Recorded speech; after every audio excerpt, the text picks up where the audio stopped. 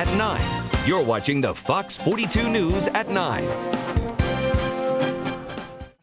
Plus, the new procedure is helping diabetes patients deal with foot ulcers by speeding up that healing time. And some pandas.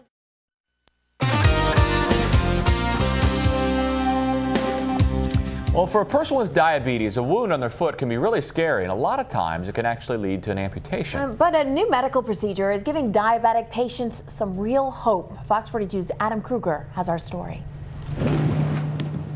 John Vokoun is one of 24 million Americans diagnosed with diabetes. But when he found a wound on his foot, he didn't relate the two.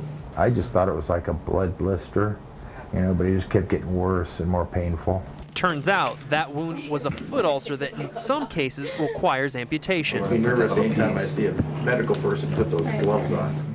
But a new procedure called dermagraft gives patients a greater chance to avoid amputation. It's harvested from neonatal foreskin, and it has very rich growth factors, fibroblasts, everything that the normal skin uses to heal. Podiatrist Brad Koppel recommends the procedure not only to save your little piggies, but also your piggy bank. Insurance companies cover it for up to 8 applications.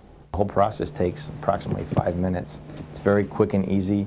There's no risk of infection or rejection to the patient. While John won't have to worry about this wound again, It's off your road. he knows he still has to take care of his feet one step at a time. Right shoes, socks, don't go barefoot, don't wear sandals.